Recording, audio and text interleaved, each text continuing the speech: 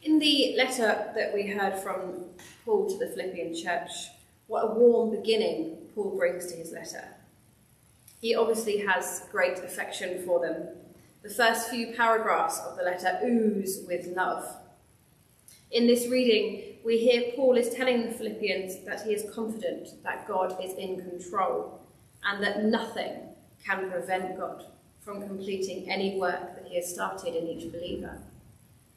Peter Hall went into much more detail on the history and meaning of this passage in his sermon on Sunday, and I really encourage you to listen to that. I just have a couple of things I wanted to share with you about what impacted me when I first read this passage a few days ago. The sentence that really struck me was this: "How I long for you with the compassion of Jesus Christ." At the time that Paul wrote this letter, we believe he was imprisoned in Rome. He was writing to his fellow Christians in Philippi, and he was obviously missing them greatly. In this, what seems like never-ending lockdown, I can say that I long for all of you. I long to be with my family and my friends again.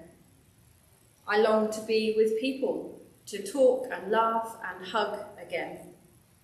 I long to be able to worship God together under one roof as a congregation.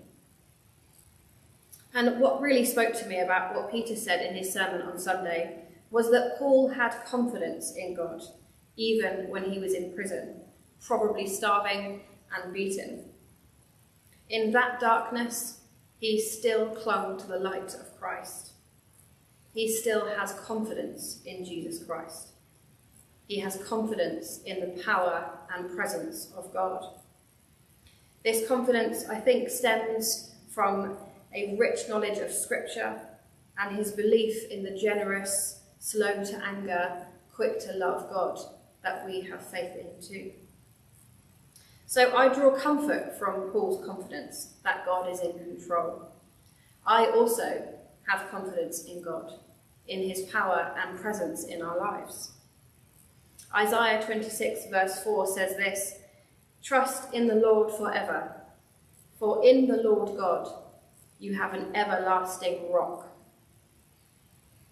So I know that in time my longings to be with you all again will be fulfilled, particularly after yesterday's announcement.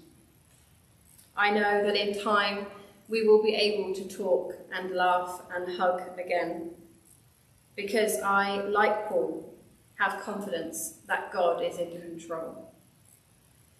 Amen.